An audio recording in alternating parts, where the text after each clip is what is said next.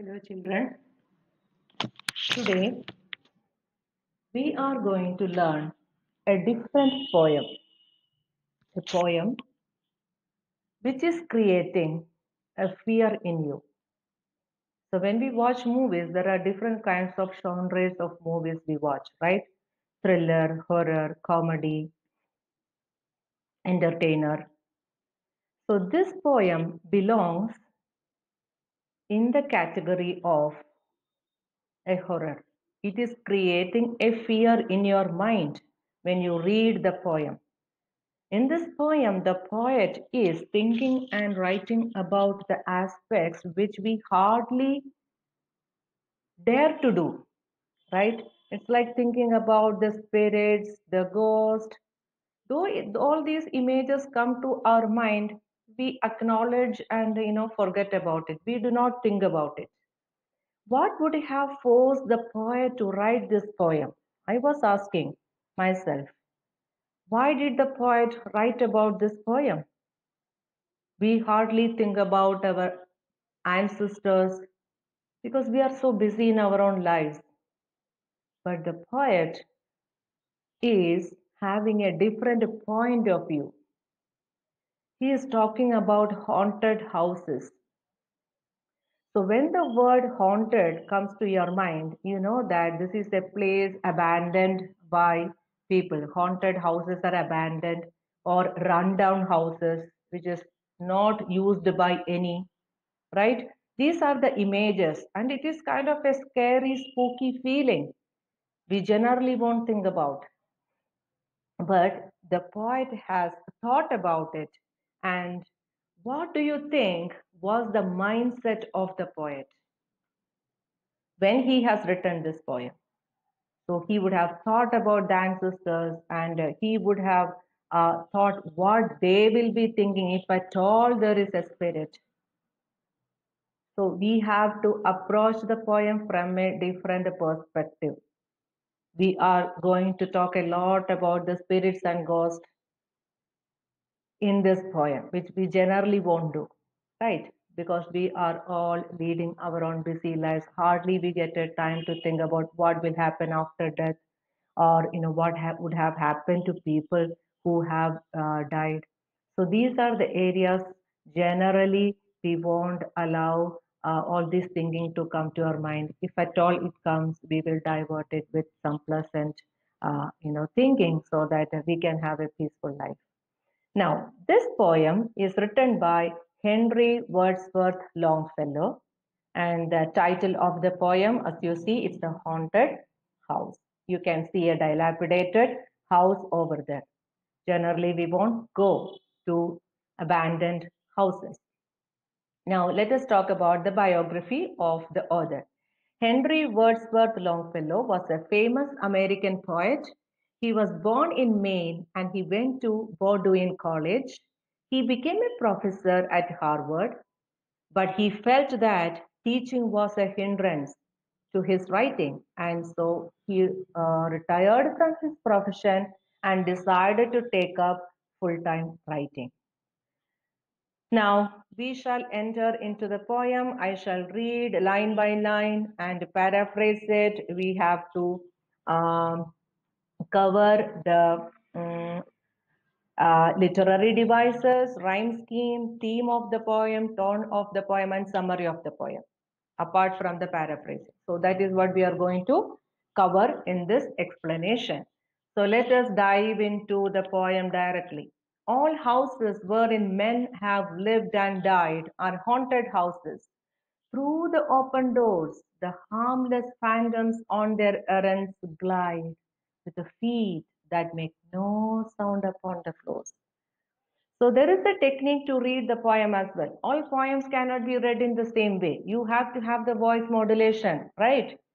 So here I am trying, just trying to bring a tinge of fear or a tinge of what do you call that? Create. I'm trying to create a fear in my voice so that we can enjoy the poem. Okay. So all houses wherein men have lived and died are haunted houses. Through the open doors, the harmless phantoms on their errands glide, with feet that make no sound upon the floors. The poet is having a different perspective in this poem. I have told you ahead. Now he is telling that you don't need to have an abandoned house to be a haunted house. Not necessarily that, the houses to be called haunted should be abandoned or run down. It can be a house, or he is telling that all houses are haunted. Even the houses we live in are haunted. Why? Because our ancestors would have lived there, they would have died, they would have been buried. So their spirits often come and visit us. So it is kind of a scary feeling, isn't it? It is scary for me. So the poet is telling that our houses are frequented by the spirits or the ghosts. That is why in the beginning itself I told you, this is kind of a strange poem, and he is talking mostly about the spirits and ghosts. Now, according to the poet, he is telling that all houses are haunted where men have lived and died. And when are they coming? Or how are they coming? Through the open doors, the harmless phantoms. Now, this is good because they're harmless. Phantoms means the ghosts or the spirits. On their errands glide. They are gliding or breezing, coming through in their short visit. They are coming in their short visits and they are gliding through, and there is no sound. Their feet that make no sound at all. Now, where can they be seen? We meet them at the doorway, on the stair, along the passages. They come and go. Impalpable impressions on the air. A sense of something moving to and fro. He's telling that their presence is impalpable. That means not noticeable, insensible. Palpable means noticeable. Impalpable, insensible, or unnoticeable. We cannot even feel their presence. We are feeling the air. It is just as easy as that. It's just like air. They are present. Now, moving forward, here are more guests at table than the host invited. The illuminated hall thronged with quiet, inoffensive ghosts. So the poet is telling that there are more number of guests I can see than the host invited. Who are they? They are the inoffensive ghosts. They are silently sitting there. They do not have any offense because the host has invited many. They are uninvited. They do not have any offense. They all are sitting in the highly lit hall. Illuminated means well lit. Well lit hall. They are sitting. They are uninvited. Yet there is no offense for them. And they all are sitting at the table. And there is a beautiful comparison here. How are they sitting? As silent as the pictures on the wall. The picture cannot talk. So they are as good as the picture on the wall. They are sitting very silently. They are very inoffensive. Now, the stranger at my fireside cannot see the forms I see, nor hear the sounds I hear. He but perceives what is, while unto me all that has been is visible and clear. So here we have to believe that the speaker himself is a ghost. As he is telling that, I am able to see all these guests, those who are uninvited. But the person who is sitting at the fireplace, he is unable to see what I see or what I hear. He is just perceiving what it is in front of his eyes. But I am able to see more than what he does. So, what is the meaning over here? The speaker himself is also a ghost. So, he is also a ghost.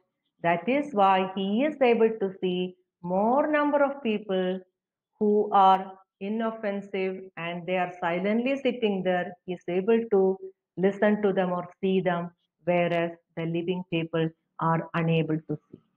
Is that scary for you?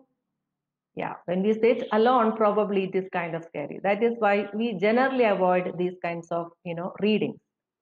Now, we have no title deeds to house or lands, owners and occupants of earlier days, from graves forgotten, stretch their dusty hands, and hold in more made, still their old estates. So here they are telling this particular word is also forcing me to think that the speaker is a ghost. He's telling we have no title deeds. So he is one among them. We have no title deeds to house or lands. What do you mean by title deeds? The ownership. So they do not have their name in the title deeds. Owners and occupants of earlier days, they used to possess all these lands and the houses once upon a time. Not anymore. Where are they now? They are in the graves, forgotten. So the descendants would have forgotten these ancestors because it's nobody's fault, right? Because we just go through the flow of our life. We cannot remember our ancestors all the while, right? We have to move on in our lives.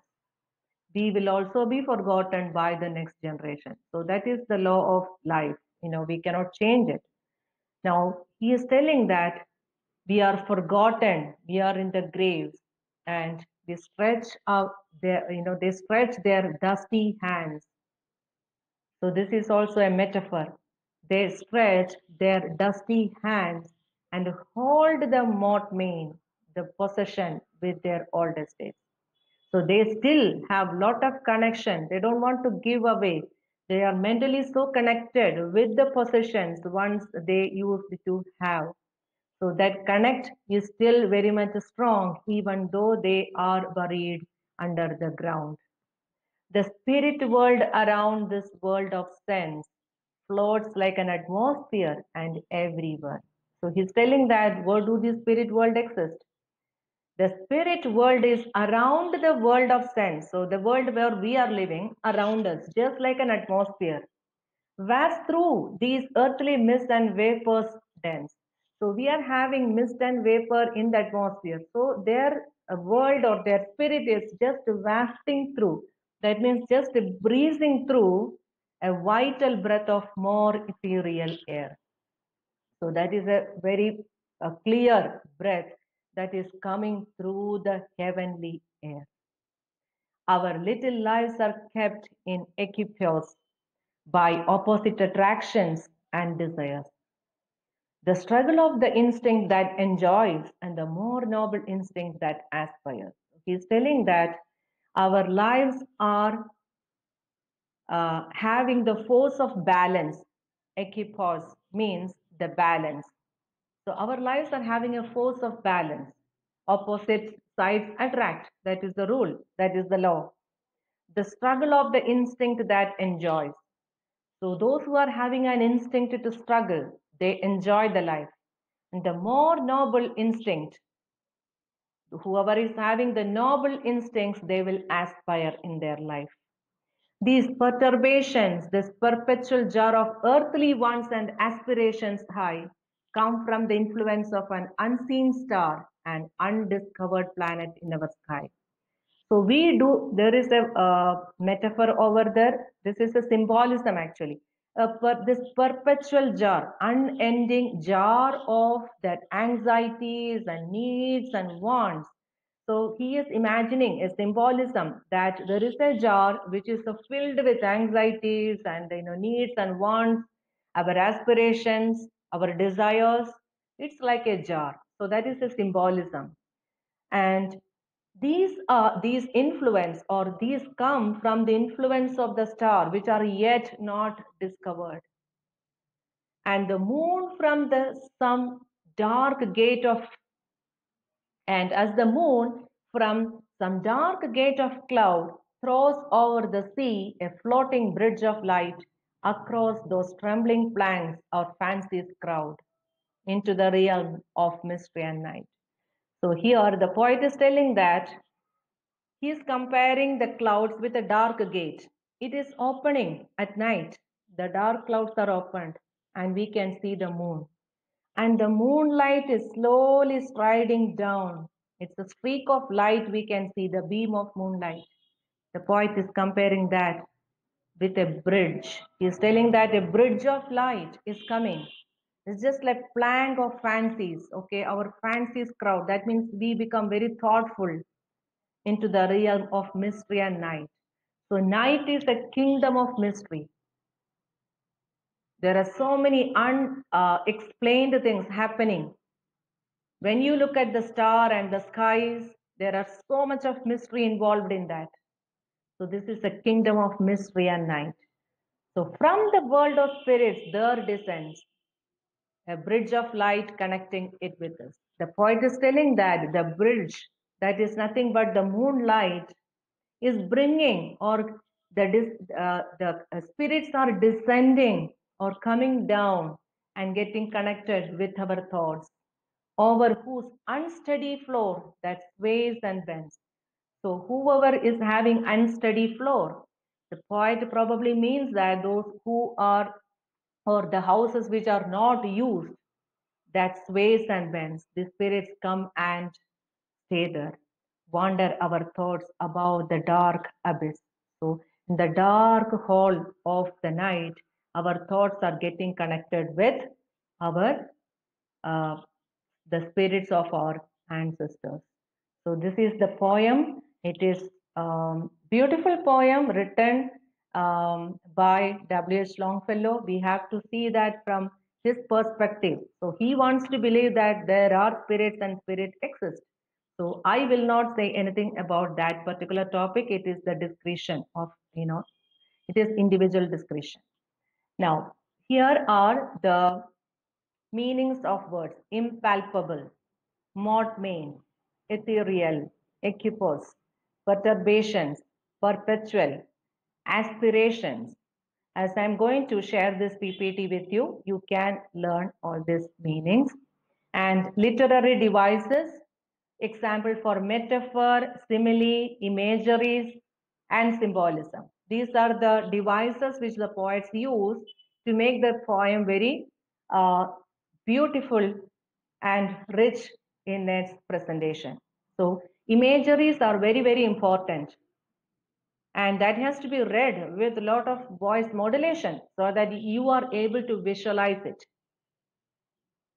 Now, what is the tone of the speaker's, what is the speaker's tone? The speaker's tone is a bit creepy. What do you mean by creepy? That means creating some fear in your mind. We usually say spooky place, right? Those places which are unused by many are kind of spooky to get in. The words spoken slowly and with emphasis. He does this to enhance the imagination. As I told you, it all depends upon the way you read a poem. So if you have to create a fear by changing the voice when you read a poem, enhance the imagination, and to add effect to his words. Now, the theme of the poem is ghosts, and the author is saying that ghosts are real and they do exist. Okay, that is the theme of the poem. Summary is given. In the beginning of the poem, it says that all houses are haunted. The ghosts just go about their business and they do not bother anyone. They are very harmless. We only sometimes sense that someone or something else is there. In the middle, the owner does not know who owned the house before.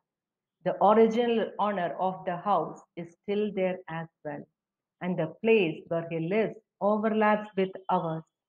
The spirit world is there on top of us. At the end of this poem, the author says that ghosts come from a different world, the spiritual world, the spirit world, if you will, and they can come and go as they please. But the spirit world is a mystery to us. So I hope you enjoyed the poem, and we shall learn in detail and clarify all your doubts in the class. Thank you.